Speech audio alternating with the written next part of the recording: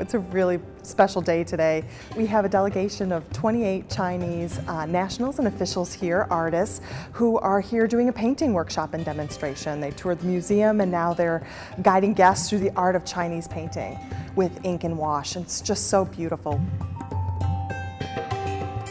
This was brought here to the Zanesville Museum of Art by Yan's son. He came here and asked us if we would like to host an event like this, and we just jumped at the opportunity because it's very rare that you get the caliber of professional Chinese artists here within this community or even in this region to really guide other artists in this community through that really significant technique.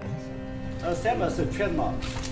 For example, I learned a lot from Western culture, but I want to bring more Chinese art and culture to American.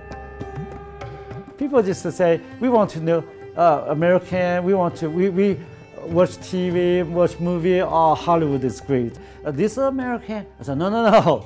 Hollywood is just for Hollywood, okay. A real American, not like that. And they said, okay, we want to see a real American. Okay, very good question. You can come to Muskingum County. People are very kind. You can talk with a real American.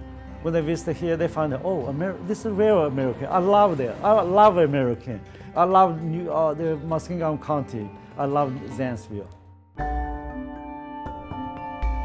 这个作为一个成体系的文化来说，它在它成体系的这个过程之中，是不断的和其他艺术文化艺术文化的这个特色的文化现象做不断的交流的。因为我们中国传统文化虽然是一个很完整的体系，但是它是不断的交流，慢慢的形成的这个体系的。比如说从丝绸之路这个东西方的交流，我们的中国传统文化慢慢的在不断的吸收外来文化的这个基础上成长起来，形成自己的完整的体系的。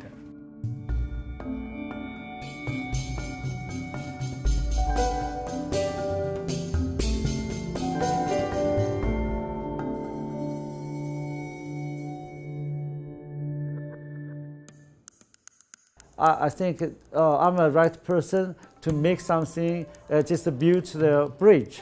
And this bridge is not just cross Muskingum River or Yellow River. We cross the Pacific Ocean from New Concord, Zanesville to Lanzhou, China. This is a long bridge. I want to try to find my inspiration from my real life. For example, for this painting is the Chinese emperor in 2,000 years ago.